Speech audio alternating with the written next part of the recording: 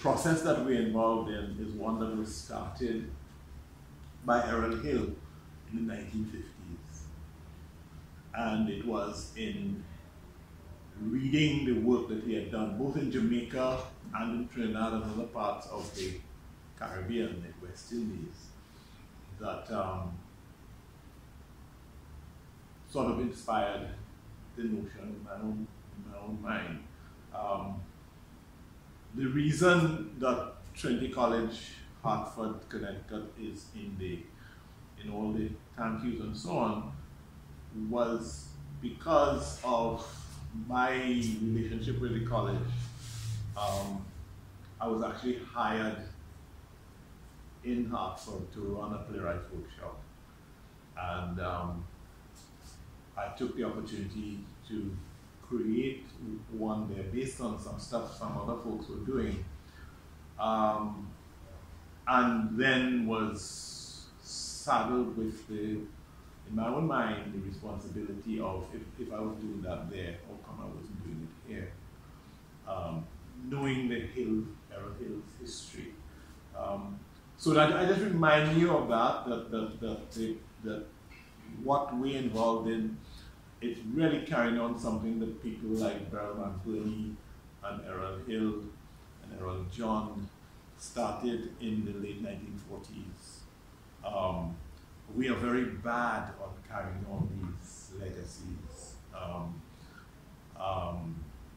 If you want to know what to do, it's so easy to just read the history and pick up a baton and take it going. Those guys, if you really look at what people like Hill and those guys had done at that time, it's so much work they were doing, and they were part of something called the Youth League. So they were youth. This was youth initiating all this stuff. Yes. So I mentioned that for two reasons. One, for you to understand that legacy, but also for you to understand what is there for you to do.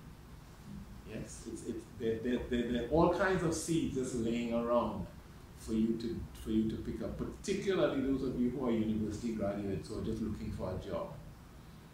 I have no idea why you're looking for a job. Spend 4 or 5 years in university going to work for somebody. No, make it up yourself. You know.